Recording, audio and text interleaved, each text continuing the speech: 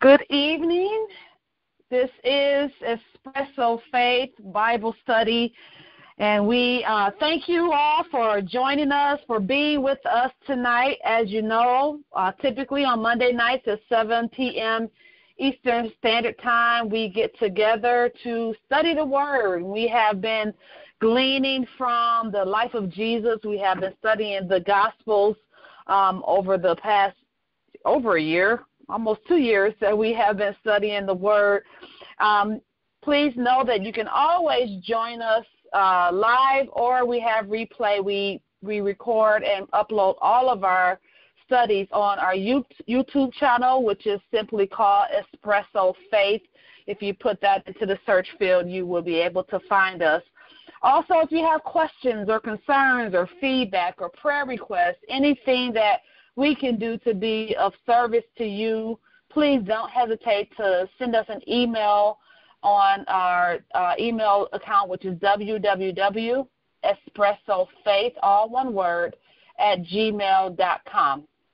So we were happy to be happy to join our faith with you, and again, to be of service to you. So we're excited for the study tonight, so we're going to go ahead and get right into our time of prayer and get into the Word and see what the Lord has for us this evening. So I'll pass over this time to Dad Stanley for opening prayer. Father, we thank you for your goodness and your mercy. This is the day you've made. We rejoice. We're glad about it. And so it is you, the person of the word Elohim, God, that was made flesh, to dwell among us, to exemplify the righteousness of God, the purposes of God, the plan of God, which is to have us to walk in love and to exhibit his love for his children, Lord Jesus. We are grateful, Father God, as we continue to share in your word. We become more and more like you. Your word becomes a part of who we are. We do produce trees and fruits of righteousness and of life. And, Father, we're just so thankful, Father, that as we continue to dwell in Matthew, Mark, Luke, and John, as you, Father God, to grasp what you are giving us in the word of God. Revelation knowledge does come to us.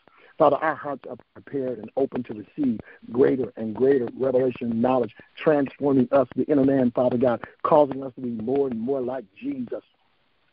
This is our desire. This is our effort, because there's perfect peace in Christ. There is a righteousness, hallelujah, that makes us acceptable among the congregation of the righteous, among those who are holy. And we join our voices and we join our efforts and we join our intents with the centrality of those angels that give you glory, that please you well.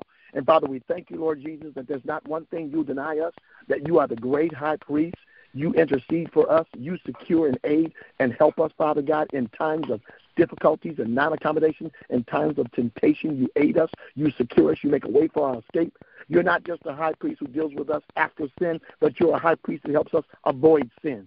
You're the one who comes by water and blood, not by water only, but by water and blood. You're the one who does and has demonstrated to us how we should do. We should do what we see the Father do. We should say what we hear the Father say. We should be led by this anointing that abides on the inside of us. It makes the difference. It is the teacher. It is the validator. It is the confirmer of all those things that have to do with life and godliness.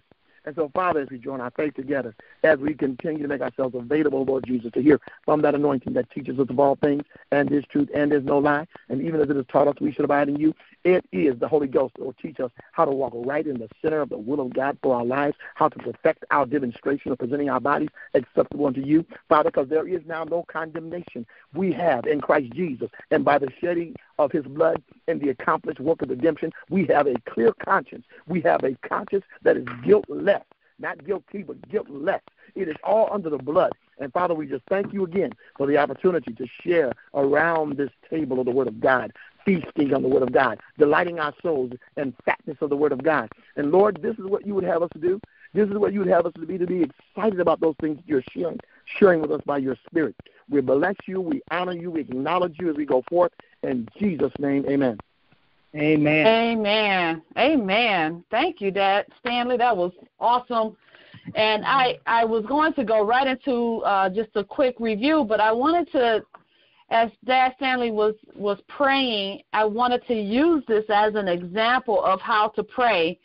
And if you were to go back and just re-listen to how Dad Stanley prayed, a lot of times, I hear people say, well, I don't know how to pray or what to pray. And, if you heard what he did, he simply prayed the word. And so if you ever are in a situation where you don't know what to pray, it's easy to just get out your Bible, get out your word. Amen. Even if you're standing on one word from God and you pray that word back to God in a prayer, that is more than enough for God to hear your prayer. And so I just felt inspired to just mention that before we get into the study, that if you don't know what to pray, the word is always good to pray the word. Amen. Okay. So last week we are in John chapter 5. We've been in John chapter 5, well, probably just a couple weeks. And last week we were talking about Jesus and more so his interaction or his responses to him healing on the Sabbath. And we concluded that he made himself of no reputation. And I wanted to just highlight a few scriptures that we talked about and just drive home the point that, when we do whatever we do in the name of Jesus, in the name of Christ, as a representation of Christ, it is him doing the work through us. It is him speaking to us and instructing us and leading us and guiding us on what to do. And we do that as the righteousness of God. We are representation of the kingdom of God. We are soldiers in the army of God. And Jesus gave us a mandate before he left in his earthly ministry to do greater works. And so we have a mandate to operate in the anointing and the power and the righteousness and the grace that God has already preordained for us to have. So if you go to John chapter 5, starting at verse 16, I'm just going to highlight a few scriptures and then drive home the point of that no reputation, and then we can get into what we'll talk about tonight. So in verse 16, Jesus is talking, and he says, and therefore, well, this is not Jesus talking, and it says, and therefore did the Jews persecute Jesus and sought to slay him because he had done these things on the Sabbath. But Jesus answered them, my Father worketh hitherto, and I work. So, and then if you go down to verse 19, then answered Jesus and said to them, verily, verily, I say unto you, the Son can do nothing of himself, but what he see the Father do. For what things soever he does, these also does the Son likewise. And then in verse 31 of John chapter 5, he says, and Siobhan mentioned this last week. I'll hit chapter 30, verse 30 as well. It says, I can of my own self do nothing.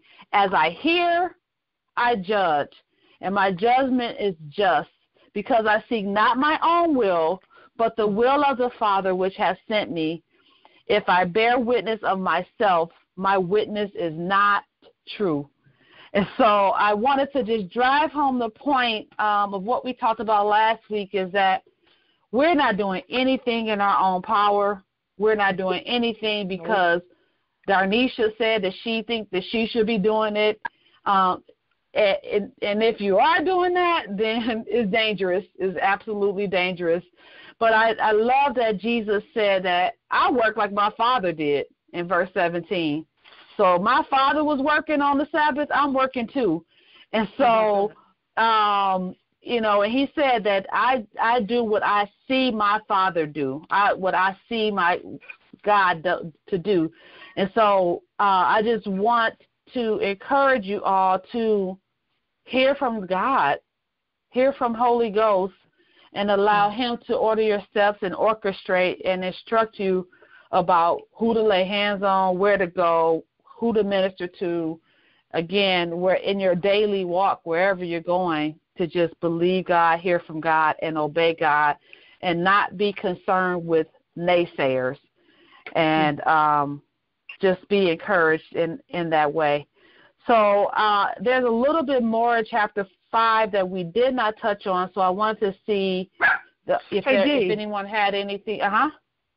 I want to add something to what you just said, and that was excellent how you broke down just that recap of no reputation. But there was something else that I saw in verse 32, and this will actually place a reminder on us from the other Gospels that we studied this in. But he says, this is Jesus speaking, there is another, and that should be a capital A, that beareth witness of me, and I know that the witness which he witnessed of me is true. And the part that I was highlighting around that, you want the Father to announce you. You know what I mean? A lot of times, going along with that of no reputation, people stepping into things and no one's announced you. It's like, who are you? You don't have anybody that you're accountable to. You're not even accountable to God enough to allow him to release you into a work, you know, with the signs that follow that work. And I just thought that was really interesting that he said there is another who testifies concerning me. We know when Jesus was getting baptized by John the Baptist, you know, the heavens parted, boom, you know what the Father said, this is my son, my beloved son, and hear ye him. You know, he was announcing him. It was like his inauguration. And here, again, coupled with of having no reputation of doing the will of the Father, here he's also saying he bears witness of me. I have someone whose weight is higher, whose opinion is higher, who bears witness that I am the truth and I am valid. And I thought that was good. Excellent.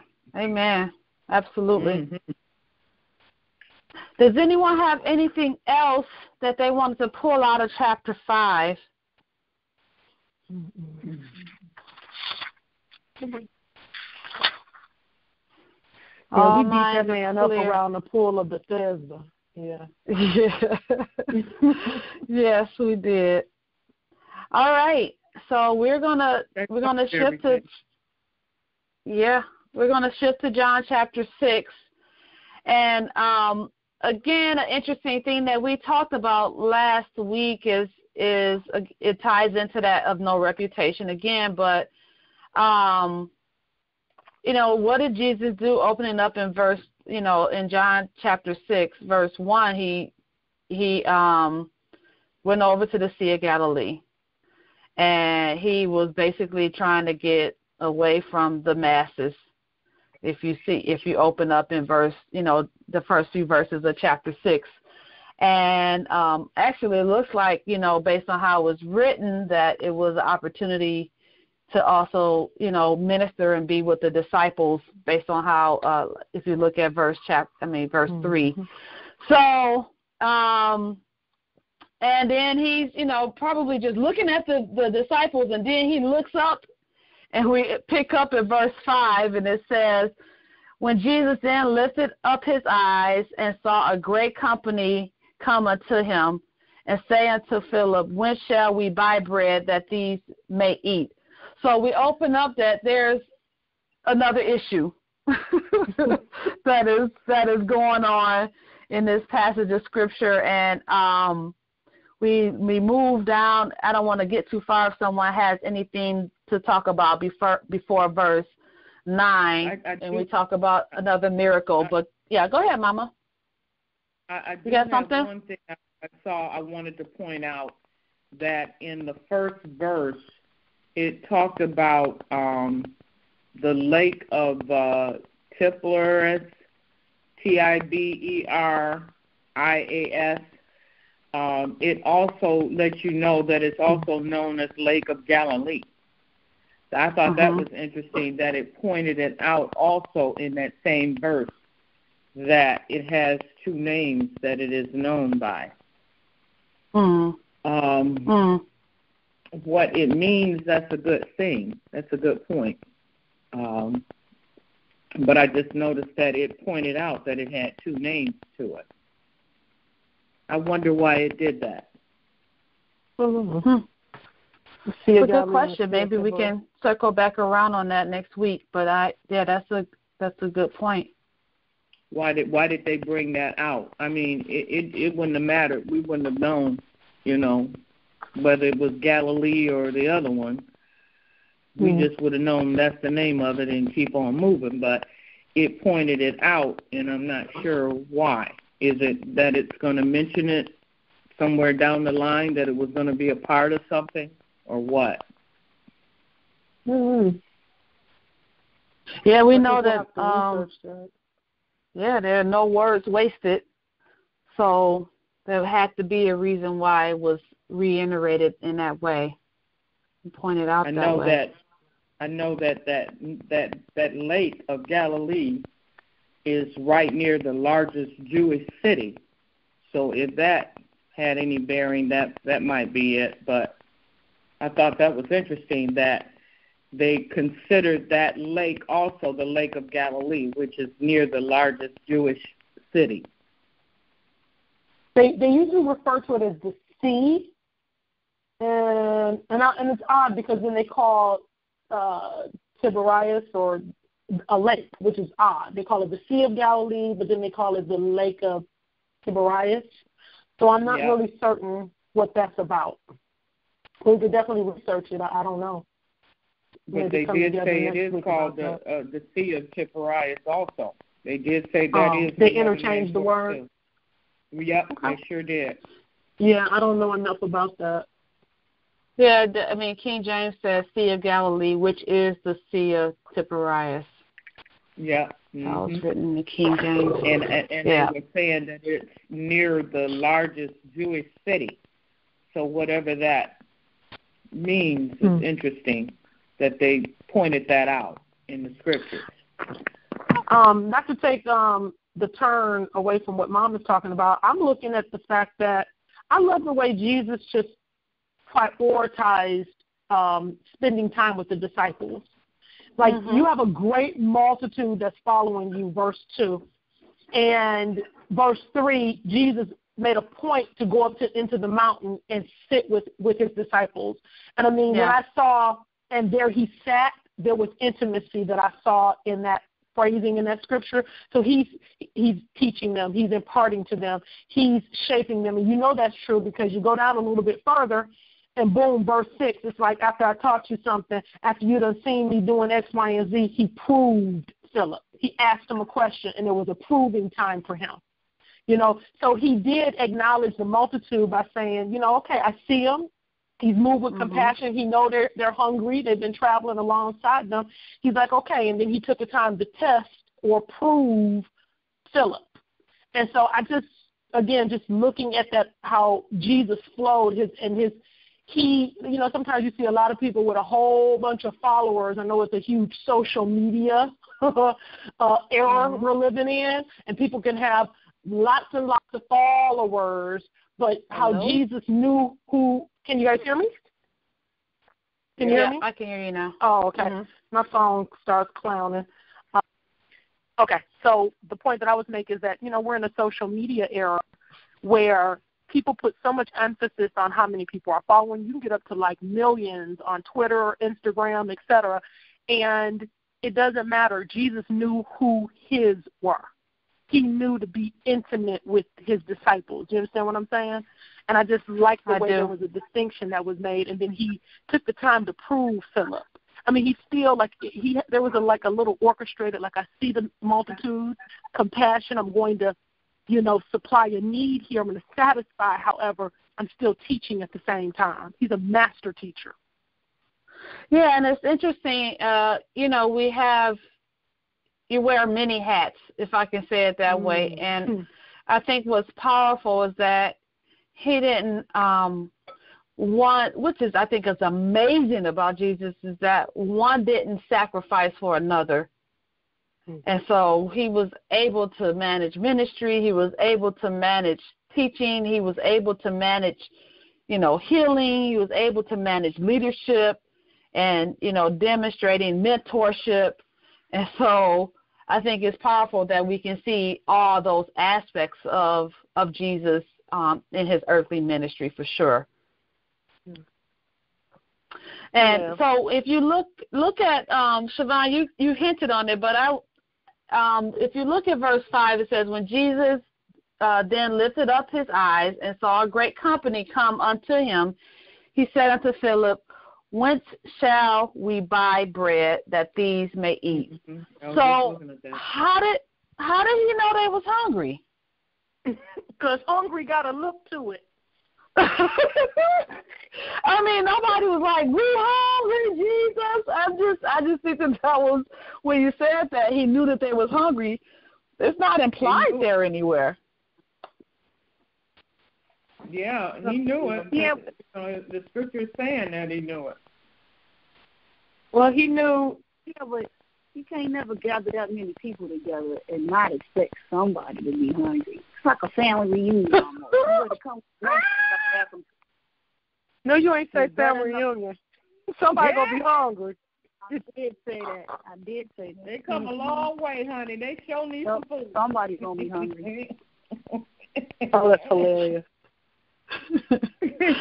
So as Siobhan was saying, he's proven Philip at this time, and he's asking him, about how much money, how are we gonna feed these people? And of course, he says in verse 7, 200 penny worth of bread is not sufficient for them, that every one of them may take a little. And we've talked about this in our previous Gospels that we talked about, that we've studied.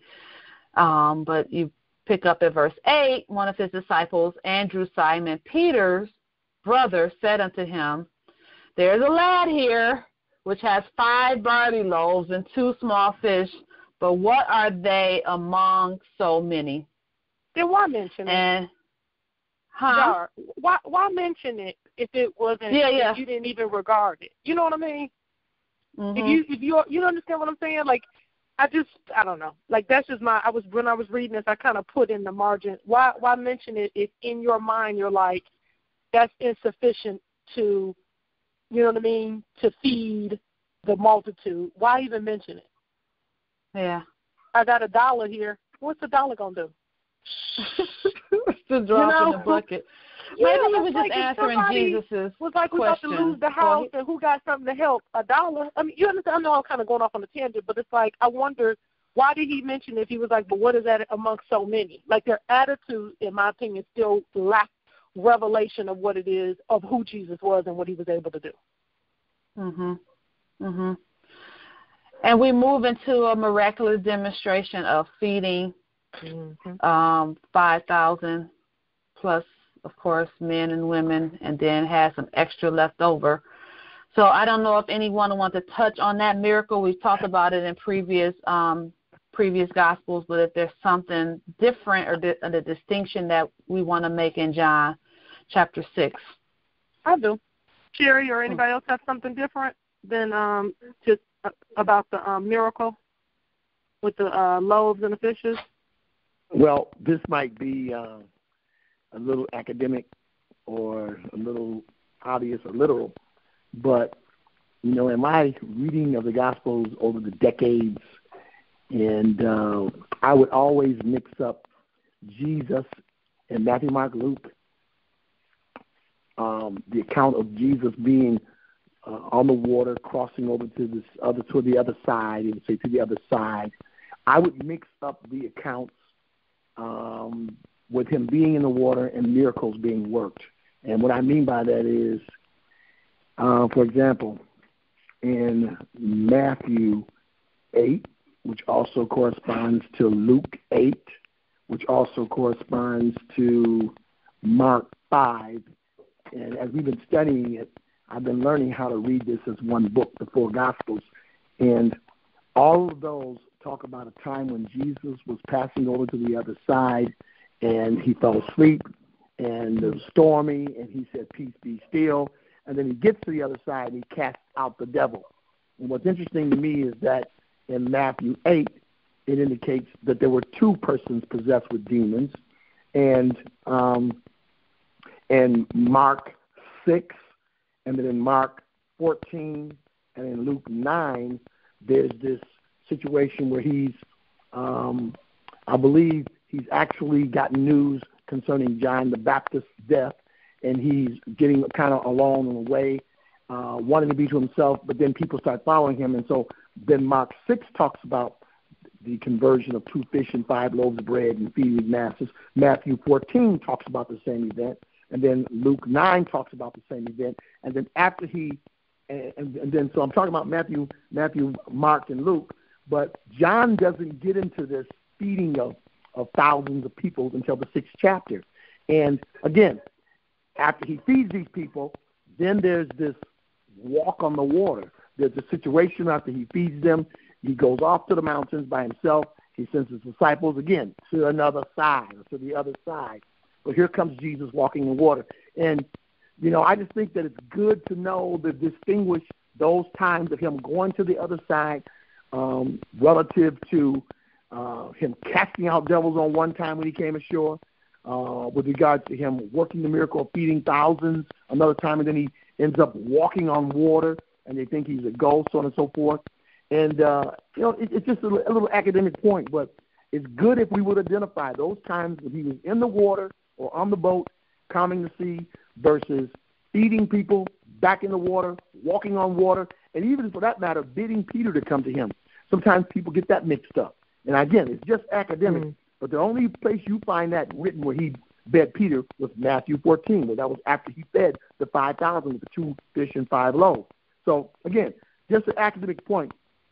And we know that St. John, or John's gospel, is very different. But he doesn't really get into this miracle things, or I call it catch up. He catches up with the other gospels and begins to say just a few things similar to them at chapter 6. You know what, Dad? You're right, because that was the point that I was going to bring out in verse 10. It says, and Jesus said, make the men sit down. Now was the next word. Now there was much grass in the place. And so the men sat down in number about 5,000. And so the part that I was looking at was in the account that we studied previously in Matthew 14, starting in verse 13, and then Mark 6, starting in verse 31. Both of those accounts go into greater detail that Jesus was in a desert place. And I'm going to, not to take my word for it, I will read it. It says, Mark 6, verse 31, it says, and Jesus said unto them, come ye yourselves apart into a desert place and rest a while. For there were many coming and going, and they had no leisure so much as to eat. And verse 32, it says, and they departed into a desert place by ship privately. In Matthew 14, verse 13, it says, when Jesus heard of it, he departed thence by ship into a desert place apart. And when the people had heard thereof, they followed him on foot out of the cities. They were following after him. But I made a point to look at how they were in the desert. Jesus went up into the mountain and sat with his disciples. The people were in a desert place. And in verse 10, the miracle before he broke them loaves and fish up was the fact that all of a sudden it was grass in a desert place. And so when, you know, the Word of God talks about he'll cause you to lay down in green pasture, that's real. Here's the reality. If you got a whole multitude of people and they waiting on Jesus, they don't know when he's coming back down that mountainside from his disciples, why you standing? Jesus said, make the men sit down. You would sit down if there was grass or someplace you could sit down. There was a miracle to cause vegetation or grass in a desert place. That's the first miracle. My. That's powerful. That's powerful. I've never, ever seen that. The other powerful part is the miracle of breaking of the bread and fish. You're right. From this lad had for 5,000 people. That's the other miracle. And that's just the men. We're not talking about women and children, too, Ma. Or is that Ms. Deborah? I think that's my mother. That's your mom. That's mine. God, yeah. Sounding alike. Yeah, you and right, you can see in verse. Oh, go ahead. Go ahead, Siobhan. Go ahead. No, I'm just thinking about what my sister said about, you know, it's like a family reunion. Come with some bad food at the family reunion if you want to. You know that somebody would have been talking negatively about that fish and loaves, that it had been like, you know, some old gargamel bread, some old, you know, the fish was cold or not good. No, the other miracle was that he was able to quantumly multiply and keep the taste and the flavor and everything else intact during that miracle. And it was, in verse 13, remained, there was leftovers that remained, and the words I circled in my Bible were over and above. Because that's who God is. You know, my grandmother and my mother used to always say when we were cooking and we had guests over, make more than enough. You always want to make more than enough. You don't want to make under that. And I look at this part here where the Lord had more than enough left over. We went to one of the family gatherings, and they had under enough and said, oh, well. And I thought, uh-oh. About to be a riot. See? Well, I like the part that when chapter 2 of St. John, it says Jesus came to a wedding in Cana of Galilee or something like that. And his wine was the best. After all that was said and done, I understand, fill the water pot you want to do what he tells you to do. So I bet you that fish and that them loaves, how he fixed that up, I bet that was some good eating. Yeah. I bet it was. I know it was. You know, it's funny. I don't know if it's this one. I don't know if it's John's account or if it's one of the other Gospels. But weren't they like? I want to say it's one of the other Gospels where the disciples were kind of like, you know, they were kind of like boy wonder. What do we do? What do we do? What we gonna do? Like all these people fed, they hungry. What we do? You know, send them away, Lord, send them away. We ain't got the food. And it just baffles me how like you're walking with the miracle maker. Like they still ain't got it to their head that like he can speak and call forth what's needed, and they just it was like walking. They was the walking skeptics all the time, not the walking dead. The walking skeptics, like, what we gonna do? What we do? What we do? But he kept them close, and he kept training them. Yeah, he did. Right? He didn't throw them away, and that'll preach all by itself. But he was absolutely patient with the disciples, and just kept developing them. And we see in verse 11 that he gave thanks. And I mean, it's a few words, but I think that is where the miracle happened. Was in the, giving God thanks before he distributed to the disciples. So I couldn't really decipher where the multiplication happened. Was Jesus just like kept passing loaves, or did it just multiply in the disciples' hand and they just kept having enough to feed everybody? It's in that verse 11. It was going down. Yeah. That's a real good question, because you got a few problems there. You got the manufacturing problem, the original problem from which the product comes, and then you got distribution problems. You got this. Come on, Dad. How did they distribute this? What's the supply line? What's right. Plan, Jesus? How did you run this program? In my imagination, I don't totally comprehend this. Right. I'm just wondering. The way I'm always envisioning it as though there was the original breaking to give it to 12. And then I look at it as they went and as they broke off, it just didn't end. They kept passing out pieces. It just didn't end. That's how I look at it. And they had to be big pieces because they had scraps. They had 12 baskets left over. Right. Yeah. I envisioned it as breaking it and passing it to somebody. More than enough. In the breaking. And that the other piece that I wanted to pull out is that I think it went similar to what you're saying, Sherry, because if you notice, in that from verse 11 all the way through 13 and 14, you can pull that in there too, is Jesus had them doing the work. Yeah. Exactly. He blessed it, gave thanks, and they did it. They gathered the scraps. They distributed. And so they literally saw the miraculous happening in their hands. You know, this gonna sound nutty. I don't presume to think that everybody has seen this movie, but one of my favorite movies is The Fifth Element. And when I read this, some of the other miracles that happen, you know, the character that Chris Tucker plays is like, he's a goofy media guy, but he's also there to be witness of the miracles that this Fifth Element character, you know, that's supposed to save life, does. And, you know, I envision him as like the disciple, you know, what we gonna do? You know, we ain't got no matches to light the fire. And then all of a sudden they got a miracle. Okay. You sound just like it, too. What we gonna do? We gonna die. All of a sudden, all the little pieces being come together and see buzzing. Just like this, like, I can imagine them walking around with the bread, looking at each other like, do it in, eyes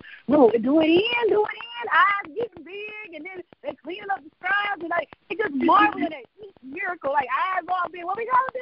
What's next? Like, scream all the time. This is glorious. This is wonderful that is happening. Like, that's why I'm busy. Like, I have to take these stories and put it in context of what I see and how people marvel at miracles. And I even see the disciples as they are marveling at what their hands are even part of happening, allowing the miracle to happen. Like, hey, John, looking over at each other like, yours ended, man, mine ain't ended. You know, like, you know, what's next? You know, they're glued to the Master, to Jesus, to what's next. The difference there is, though, the way that we have to be is we have to be glued to the Word, because those miracles are going to come through us. And that's absolutely good. Absolutely. Now, that's good. That's good. That's stuff what the next there. level is.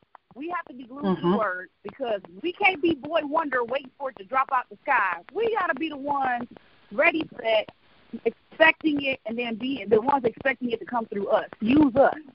Hey, you know. Hallelujah. All right. That's excellent. Jesus is still the healer, but he's operating through us, right? Yeah. Exactly. And it's everything that we saw in chapter 5.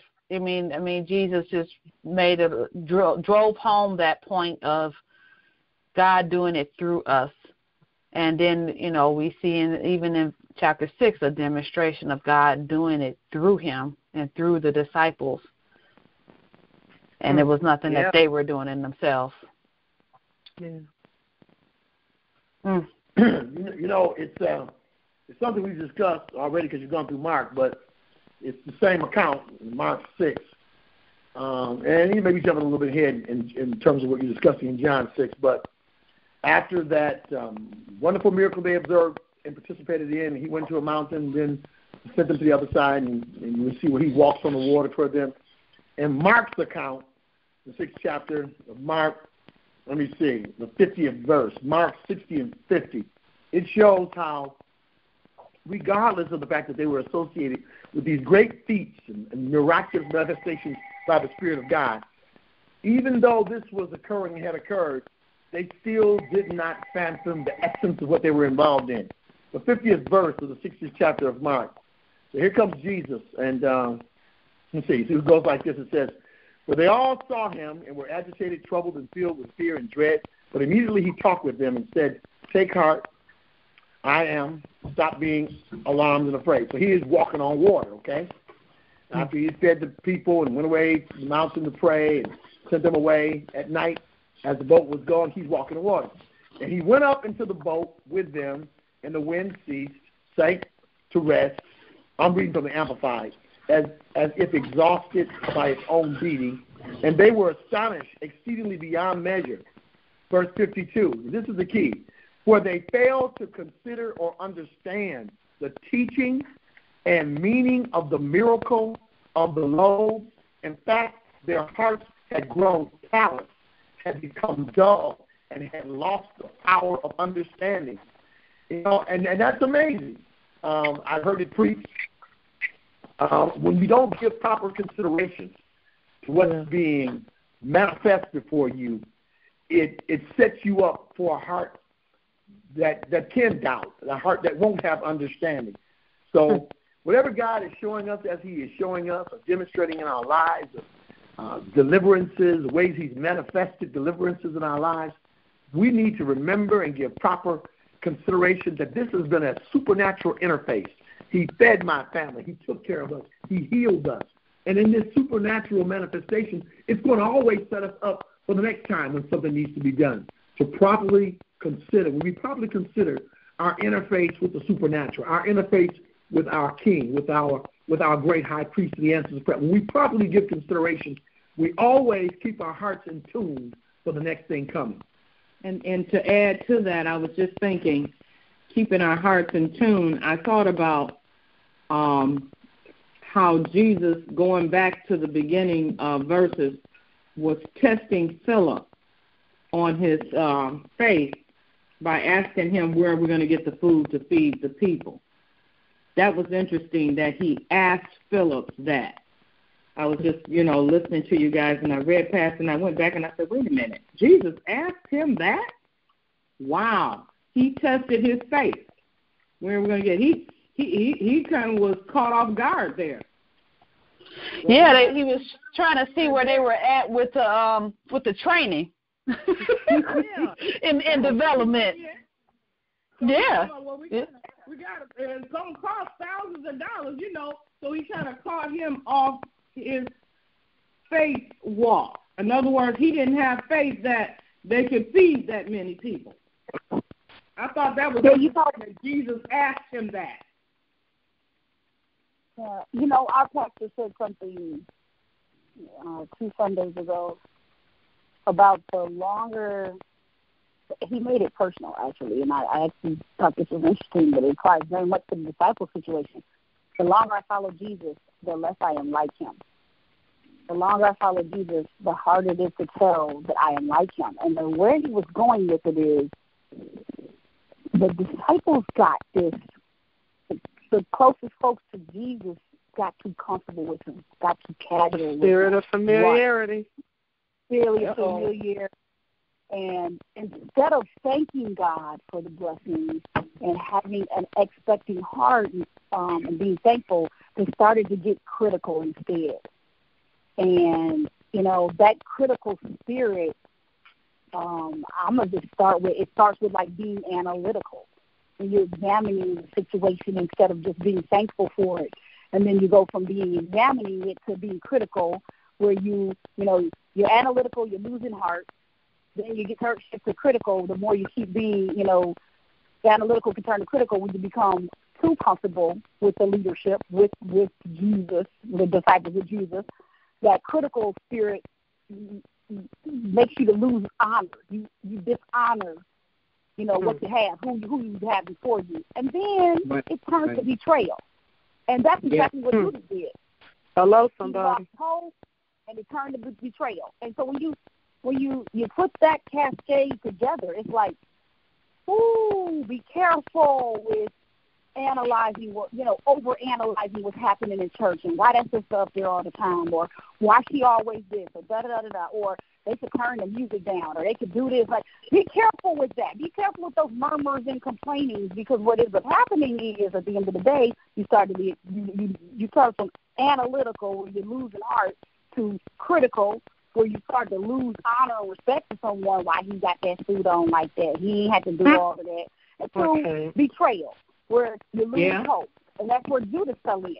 He fell in. And you can see examples of this with the woman who came in and anointed Jesus' feet with that alabaster oil from the alabaster box. I mean, what happened to thank God for the miracle this woman down here washing his feet? Y'all sitting up here being critical. How he could have took that money? I mean, give me a break. And then, Judas, you're forgetting the miracle. We in the house of a dude that was dead and got rose from the dead. He was sitting there with a former leper, Simon. They just completely missed it. And so you got to be careful with that complacency, that getting too familiar with the leadership, because then it shifts to something that you don't even look like Jesus no more. Before you know it, I'll piggyback on that. All right, go ahead, Dad. I don't think being analytical is the problem. I hear how you put that little scheme together, but the issue is motivation. Your motivation as you analyze. I mean, it's a wonderful thing. God wants to be understood, and the bottom line is you're not going to rationalize yourself into a complete awareness of God. He's going to reveal Himself to you. But in the meantime, you want to be curious. You want to understand, some of the tenets of the Bible, some of the things that are said that maybe nobody's explained yet. We're supposed to be curious and we're supposed to be analytical. But the issue is, what's the ultimate motivation behind your analysis? You're trying to disprove Him. You're trying to disprove. And so, and something I realized some decades ago, I wrote a paper when I was in college, and it's something to do with knowledge. They tell you that knowledge, what man understands about knowledge, I don't know if it's part of psychology or philosophy, but it's one of the two. And it says that when you walk into a room, there's perceptual knowledge you gain because we're built like that. We only use so much of our brains, but we're built that when you walk into a room, you're going to begin to gain certain things. Yeah, you could say from your common senses, what you see, what you hear, what you feel, what you smell, but going beyond perceptual knowledge, then there's supposedly empirical knowledge. You may take some instruments. Then there's the rational knowledge where you take what you gain from your common senses and from your empirical instruments, and you come up with some rationalizations. You will never attempt to comprehend the totality of God. He's going to have to reveal Himself to you. And again, being analytical is not the issue. The issue is, what's your motivation behind it? Are you trying to disprove the supernatural? Are you trying to disprove that there's God? But even in philosophy, there's this term, and I think I mentioned it before. It's expressed. The expression is a priori, and I think it's OP/PIORIC, something like that. And what it does is really equated with revelation.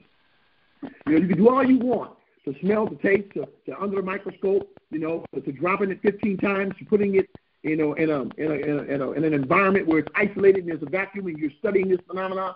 But there is revelation that has to come. There's a realization that has to come. And like, you said before, George Washington said at some point, and I'm going to say it like this with the Bible, it says, if your heart is right, it's over in 2 Peter, it says, 2 Peter, first chapter, it says, if your heart is right, if you add to your faith virtue, knowledge, patience, temperance, godliness, brotherly kindness, if these things be in you and abound.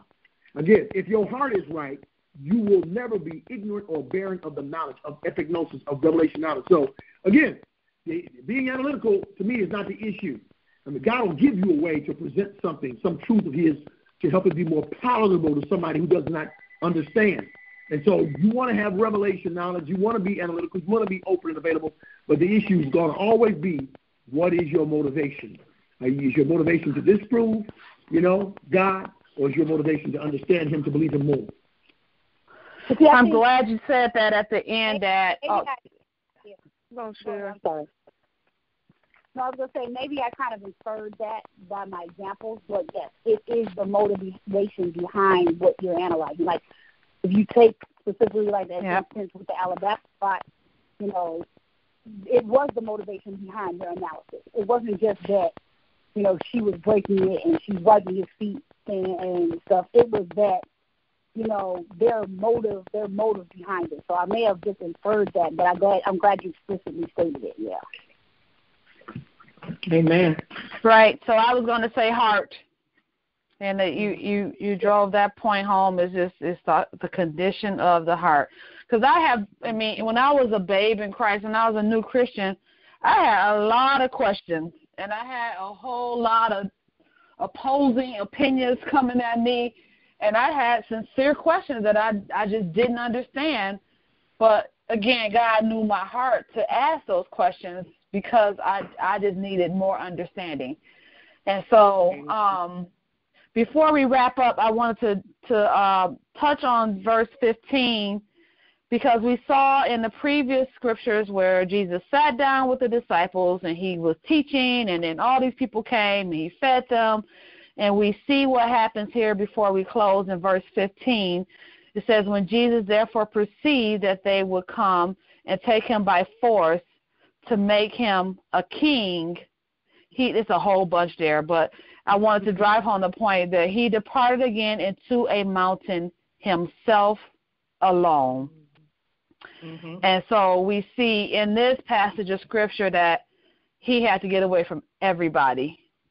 And I was actually listening to a word from a pastor, actually it was early last year that he preached it, and he was saying how he's intentional with taking sabbatical, and, was saying that if if his parishioners don't allow him to take time to refresh, not because there's drama or issue, but just to refresh by himself and with his family, then what's the point?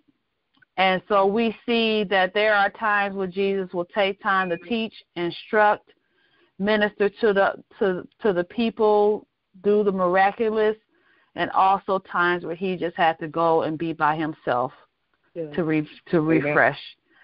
And so it's important for all of us to do that, but it's also important for us with praying for our leadership and our pastors and those that are in positions of authority, that we allow them to rest and not be mad because somebody else is in the pulpit because pastor had to take time away. Come on. And we just see it demonstrated here with Jesus, that there were times where he went by himself to just be alone and refresh. Amen. That's a good word right in that. Amen. Amen. So, absolutely. And Dad, you want to repeat that? You said if he can use a donkey. I said if God can use a donkey, he got somebody else in the congregation he can use our pastor dog. Oh, Lord. Yeah, feast is being prepared. The word. Yeah. Yeah. Yep. So, this was excellent tonight. I'm going to go ahead and let Siobhan close. We're running a little bit behind, and then I'll just close us up after you pray. Okay. No problem. I got all prayer requests, and we just worship, praise, and adore you, Lord. We thank you for yet another outstanding Bible study, Father. We love your word. We honor you. We revere you as the bread of life, the manna that came down from heaven, and we place you in just the proper respect. You're paramount. Your word is the final authority in our life, and we esteem and love you. Lord, we just thank you that we have the liberty and to be able to just minister your word back to you and to one another, Father. And we just thank you for this time to even just lift these prayer requests up to you with full expectation that an answer is already being released, that these individuals are already walking in wholeness and restoration. Even as we're praying right now, we send a word to Mr. Sherman Slade. And we say, Father God, that you will regulate his weight.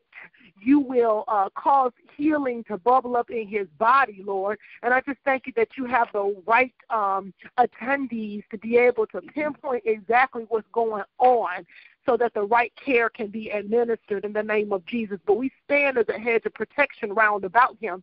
And I thank you, Father God, that restoration is being applied to his life even as we're praying. Father, we just continue as a Bible study, as a family, as a people of God, to spit on cancer. This disease is completely beneath our feet. We say, Father God, that it's a hold and just the tentacles that come off cancer and all the root system that come along with cancer, that stuff is severed and broken, Father, in the life of Natalia, her young life, Father God. We lift up to you. We rebuke cancer. We rebuke cancer off of Miss Deborah's girlfriend's husband who's been diagnosed with stage 4 cancer. Father, none of these situations are difficult for you. None of it's impossible for you. It's already finished and done.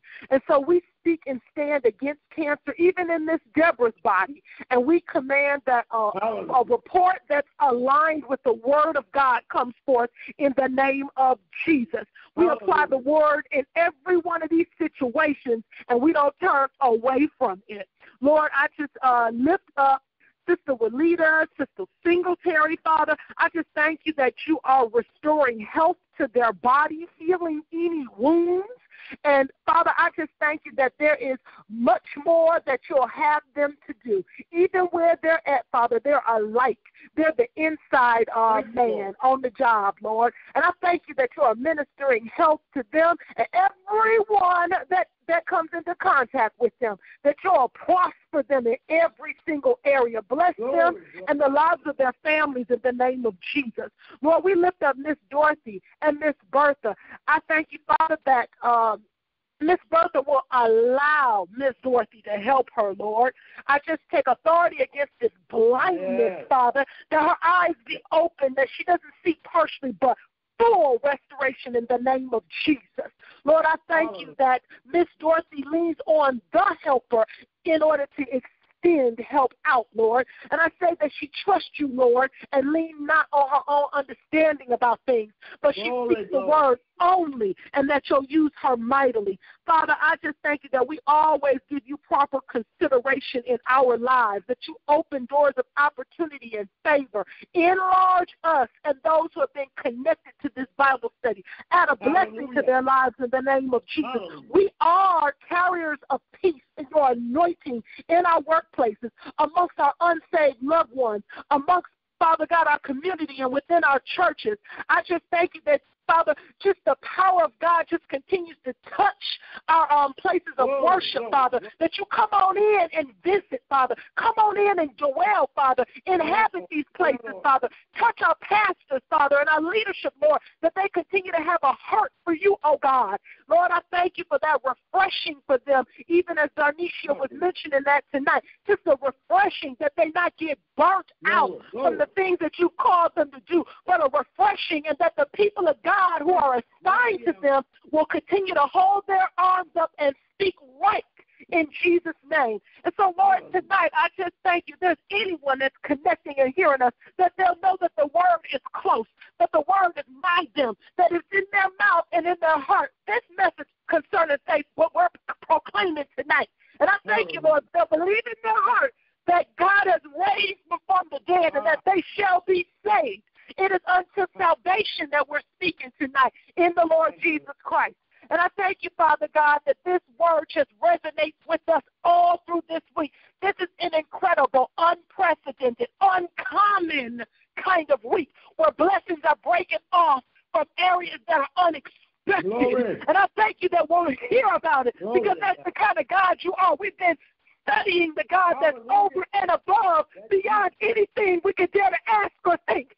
And I thank you, Lord, that you're exceeding our expectation, that you're blessing your people, Lord, that you're drawing us close, sitting down with us, being intimate, exchange with us. And I thank you, Lord, that we're not just hearers only, but we're doers of the word of God, doers of the will of God. And I thank you, Father God, for that boldness, for that courageousness, that we continue to minister with efficacy in the name of Jesus. And I thank you, Father God, for this time that we set apart to just honor you and worship you and minister unto you in Jesus' name. Thank you, Jesus. Amen. In Jesus' name. Amen. Prophet. Thank you, Lord. Glory to God. Amen. We receive it by faith. When you want to seal a prayer, you say amen and amen. So I say amen and amen. I receive everything that Siobhan prayed by faith. And this is an amazing week for each and every one of you listening, every moderator. We're in expectation of the manifestation of the power of God in our lives. And so we thank you all for listening. We call you blessed. If you just receive that prayer by faith, we just want to hear the testimony. We want to hear the testimony. We will share it next week. So we just call you blessed and empowered to prosper, and everywhere that you step foot, that the Father is with you and will orchestrate and ordain your speech, your talk, your touch. Everything is ordained by Him. And if you need anything from us, again, you can email us at www.espressofaith@gmail.com. And, of course, you can listen to us, any of the replay of our messages on our YouTube channel. Just type in Espresso Faith in the search box and you'll find us. We thank you for listening, and just continue to believe God, walk in faith, walk in the truth of God's word, and he'll do everything else. In Jesus' name, have a good, excellent night and week. Amen. Amen. Good night. Amen. Love you guys.